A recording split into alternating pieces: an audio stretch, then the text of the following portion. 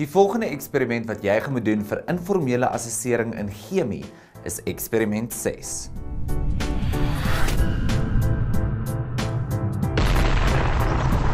Hierdie eksperiment is op bladsy 77 van jou chemie hand- en werkboek. Die doel van hierdie eksperiment is om die digtheid van water te ondersoek. Die apparaat wat jy gaan benodig is die volgende: 'n maatsilinder, water, olie en ys.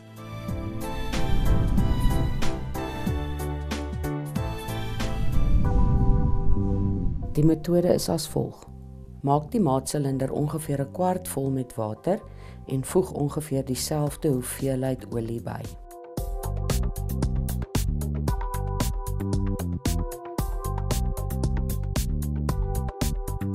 Laat dit 'n rukkie staan en maak waarnemings oor die digtheid van die vloeistowwe. Voeg nou 'n ysblokkie by en maak 'n waarneming oor die digtheid van ys.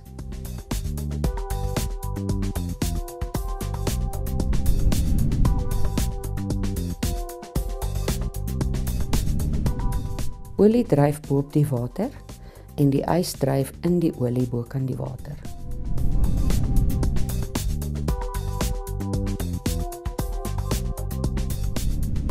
Die gevolgtrekking is: water is meer dig as olie en ys is minder dig as water.